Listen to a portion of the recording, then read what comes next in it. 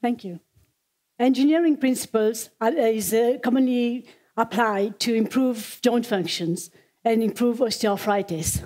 Do you know any similarities between the human body and engineering design? Can you think of something? Let's see the bone, for example, any long bone in the body, and a tube, and a hollow tube that's commonly used in frames, such as bicycle frame. They're both long, then they are both strong on the outside and hollow in the inside. It makes them both able to have the strength that they need to perform the function that they need with minimum weight. In fact, nature has taught us lots of engineering principles, has inspired lots of important engineering designs. As such, engineering principles are applied to improve quality of life. As we age, our clinical needs increase, and the population in the world is aging across the world. In the past, grandma used to be happy to sit in the rocking chair and chill out, watching the flowers grow to pass the time. Nowadays, the expectations of seniors are completely different. They want to stay active and fit for longer. They want to skydive, rock climb. They want to bicycle. They want to play tennis, run, ski, swim. They want to rock and roll. However, this is not the case for a good proportion of seniors who need assistive device to move around.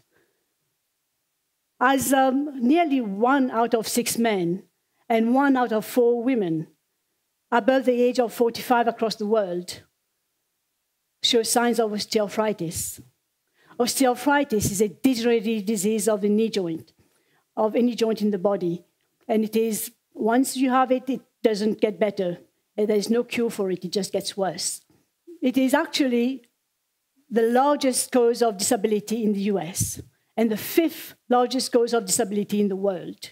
It is linked with loss of mobility and associated pathologies such as cardiovascular disease, diabetes. As such, osteoarthritis is responsible for 1% of death worldwide.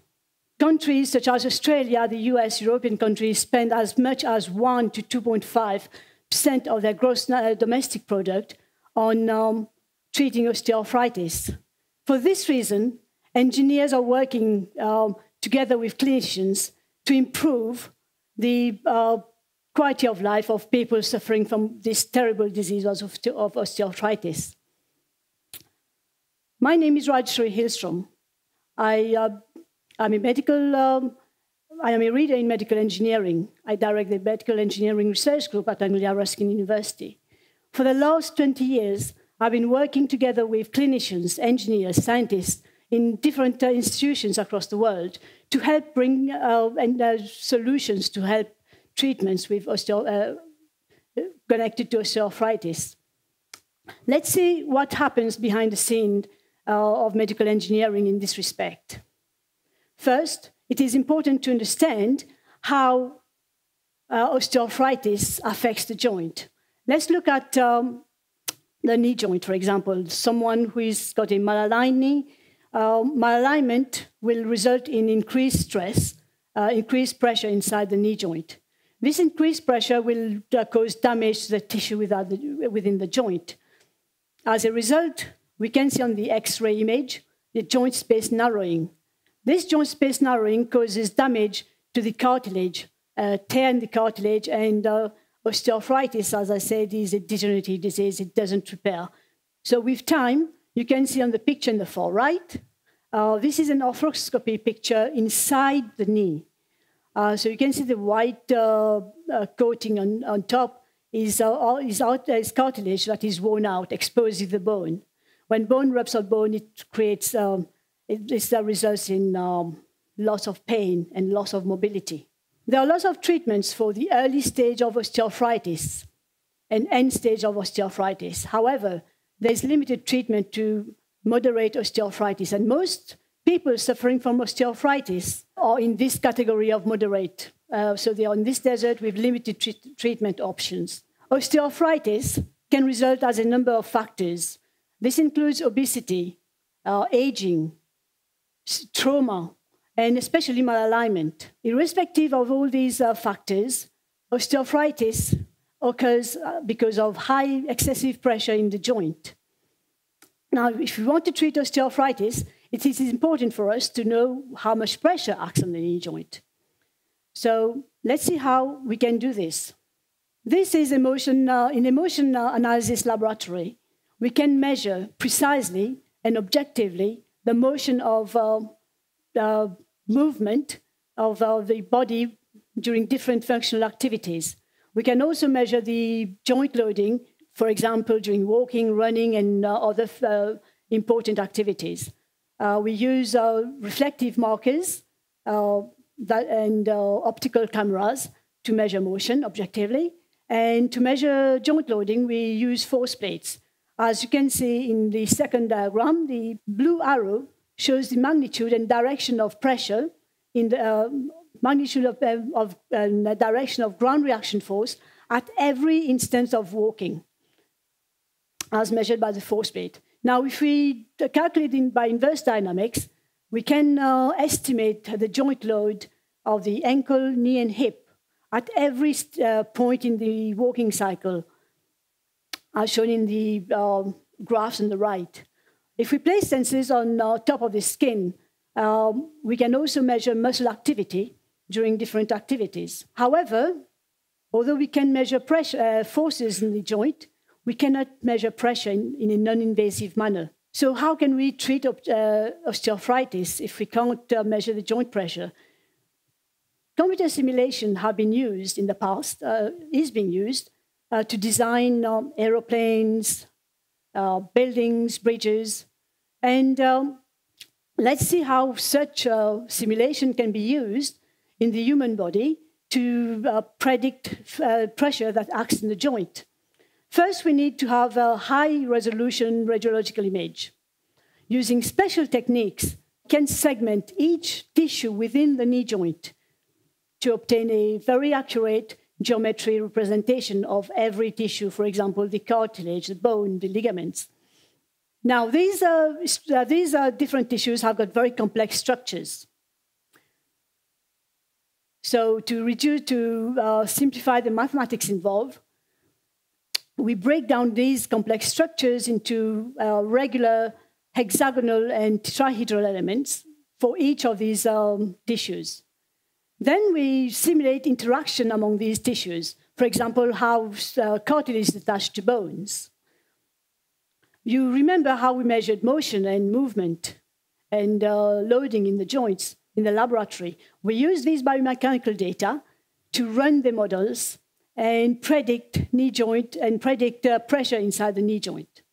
To validate the computational model, we compare the pressure predicted by the computational model with those that can be measured, as shown in the far right, using sensors placed inside the knee, using equipment such as a joint simulator that can simulate joint loading in a physiological manner.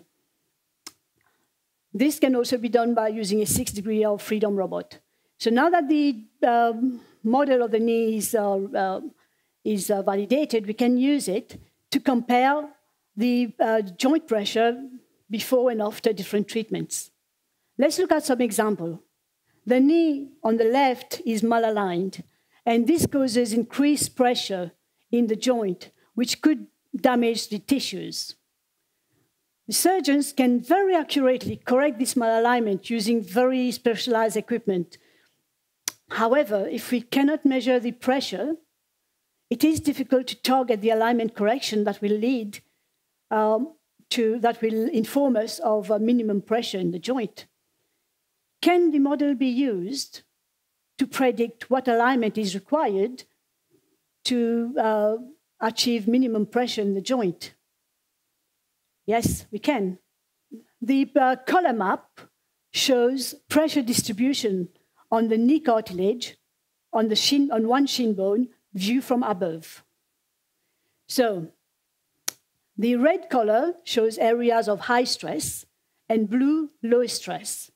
The red and blue line shows peak stress values at different alignment of the knee. in the medial and lateral component, respectively. As such, the knock knee on the left shows high pressure in the lateral compartment, and the bow leg knee on the right shows high stress in the medial compartment. So, if a surgeon wants to achieve minimum pressure in both the medial and lateral compartment of the knee, they can use this graph and look at the corresponding angle of alignment, which they can target to achieve minimum pressure. Let's see how realignment surgery can reduce joint loading. Scientists at the Hospital for Special Surgery investigated the biomedical data of 4 patients who had received realignment surgery at the hospital. So that's a total of 8 limbs. The result shown in the graph shows a reduction in joint moment after surgery, as shown by the dotted line, compared to the solid line before surgery. Similarly, the area under the graph shows that the knee moment impulse is reduced after surgery. Now, this corresponds to a reduction in knee stress, in pressure in the knee joint, which is good. Another example is the Atlas internal unloading implant, which has been designed to offload the knee joint without, unlike other joint replacement, this implant does not violate any joint tissues. It is placed under the skin and fixed to the bone, and as such, the tissues are not damaged. We use the computational model to see how this implant can reduce pressure inside the knee. The pressure distribution on the right shows reduced area of gray and red corresponding to high pressure. This shows that the joint, this internal implant can reduce pressure inside the knee joint. We also use this model to look at the optimal placement of the implant for improved performance. Can one single surgical treatment be suitable for every patient? Let's look at a total hip replacement, for example. During a cemented total hip replacement, surgeons would drill anchorage holes inside the hip socket and use bone cement to anchor the cup, the implant cup, inside the hip. Now, different surgeons would use different surgical techniques to do this. Some would use, different, for example, different number of anchorage holes. To evaluate the performance of these different surgical techniques, we created a computational model of the reconstructed hip joint.